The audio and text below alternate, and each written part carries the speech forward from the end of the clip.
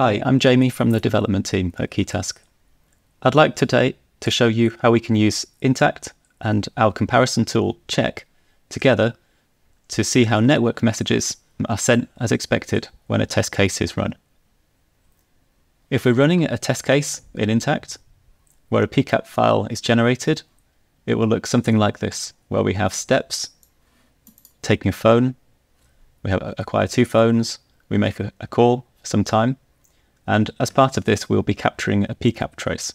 What happens when you do this is after your test case has run and has been sent to our conclude reporting tool, conclude will then forward that trace to our cheQ tool and let it do a comparison between the expected behavior and that trace.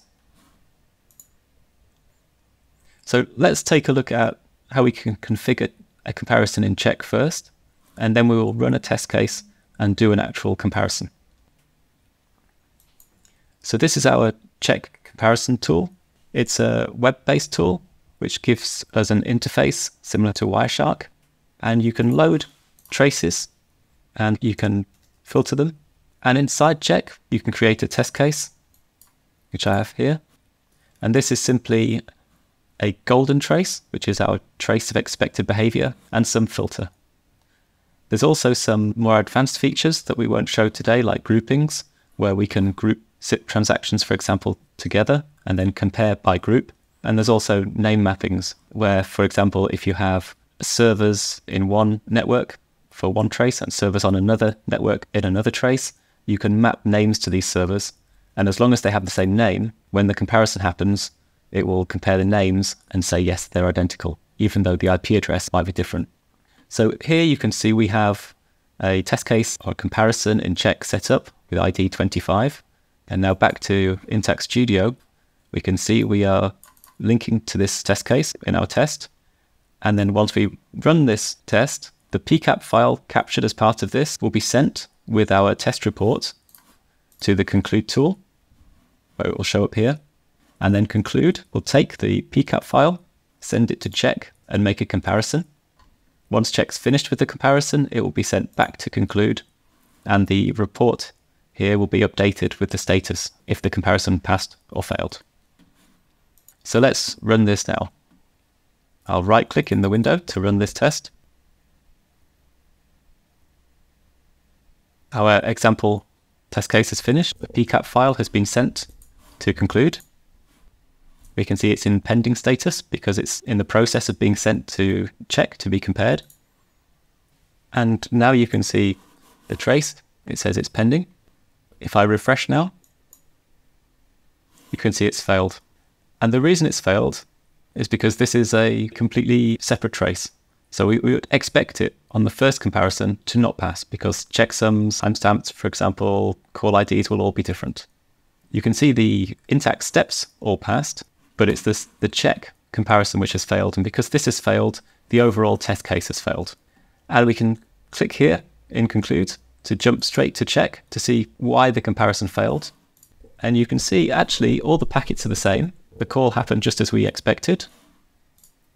But things like checksums, headers, maybe ports will be different. And so with this first comparison, what we can do is tune how the next comparisons will happen.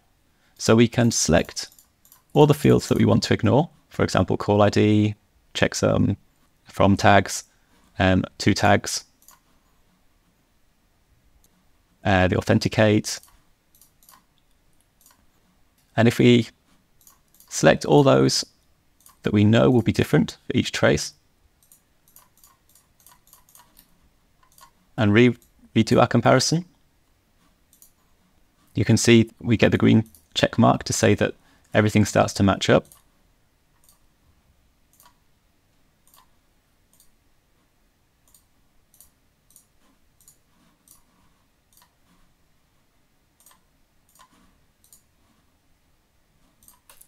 And finally, everything is green.